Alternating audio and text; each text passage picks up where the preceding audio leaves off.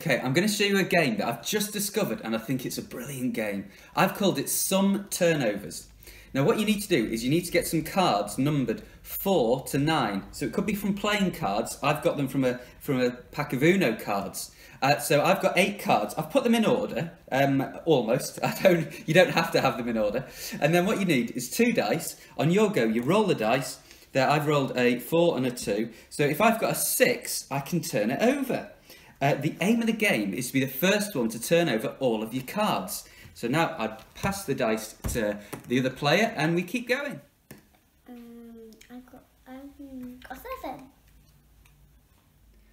Okay, I'm going to show you a development of the game Some Turnover. It's brilliant, this, for developing strategic thinking as well. So this time I've got 12 cards and this time they're numbered 1 to 9. Now, if you're using playing cards, you can play it with cards 2 to 9, that's fine, but 12 cards. And on my go, with my 2 dice, I'm going to roll them, and I've got a 5 and a 5.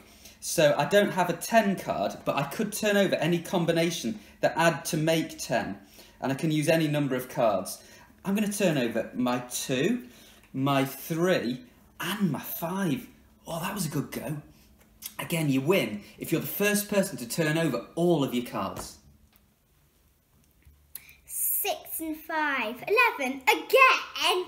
So I've still got a 1, so 8, 1 and 2.